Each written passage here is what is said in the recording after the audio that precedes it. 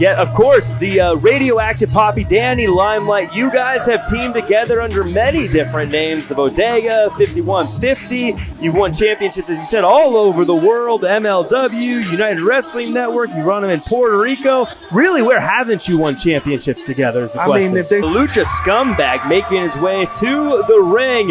I got to be honest with you, when Danny Limelight said he was going to be a part of the show here tonight, a lot of people were worried. No one wanted to get in the ring with your partner at your benefit show, but Chris Nasty said that this was his opportunity. This was a chance for him to get the biggest match of his career, and he wasn't going to let it slip by. He wanted this opportunity against Danny Limelight.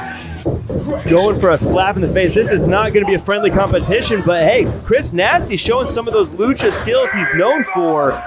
But that doesn't seem to slow down your boy Danny. He's going right back forward, and it seems like Danny's saying, if you like Chris Nasty, you guys can have him, throwing him out of the ring.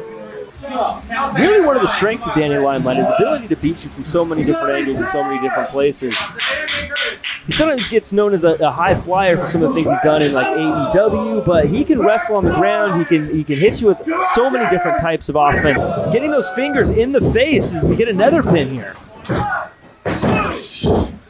Yeah, I don't know if that was intentional or if maybe happenstance, but that's two big shots to the ribcage now that Danny Limelight suffered. Oh my goodness, and a tribute to Slice Boogie from your guy. It works. Mi gente, the Bodega 5150 standing strong.